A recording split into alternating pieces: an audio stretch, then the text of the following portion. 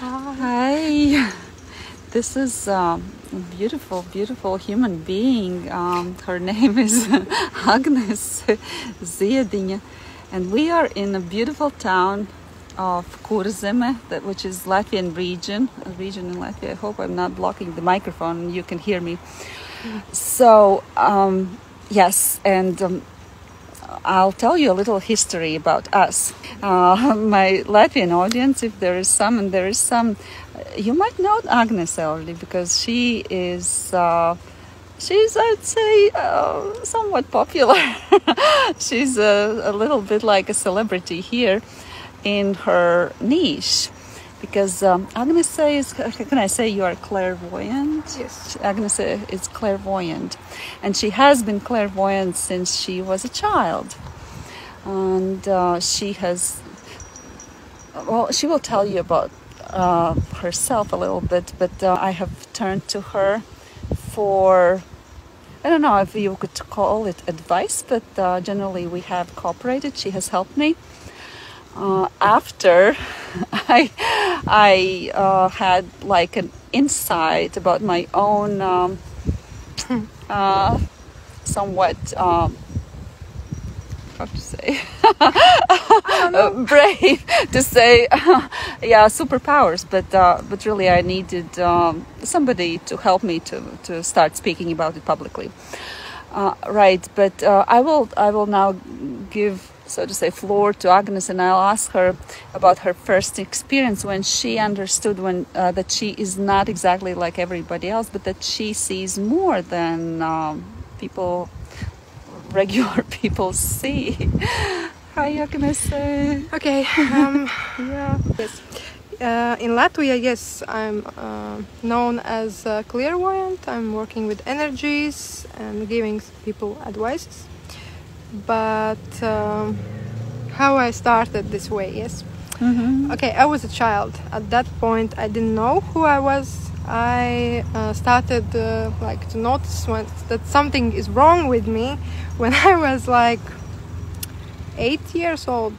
That was the time I was starting to I was going to school, yes. And you know, people are like a little bit scared of others who are speaking strange things to them. So I was like lucky because I had a grandmother, and she was the one who noticed that there is something going on with me, and she was saying that don't go to the people and don't speak to them like this is openly. Normal. Yeah. Because they won't understand you. And yes, that was just first time. And that was the advice that you gave to me. You told me, don't tell them everything that you see. I remember that.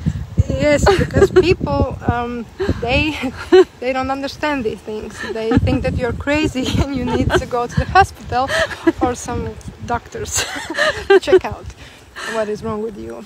But in fact, there are many people who have these abilities. They just don't know that, and they don't work with themselves. And this is called just intuition. I call this like intuition because I don't know how. I know that there are people who had some interesting experiences in their lives, but for me, experience is every day. Like I'm now good at controlling this. It's not like I'm always on the wave, but sometimes it's very difficult. That's why I'm living in countryside, where there is no people around. Like there is only nature and animals. And for people who have these abilities to feel this world a little bit different, like see some kind of spirits and feel others' thoughts, or just when you are in the connection with universe or the flow, you need to like live somewhere else, like somewhere where is less information and destruction. Yes, and distractions. I cannot live in capital cities because this is very, very hard for me. Beautiful, beautiful. So we are probably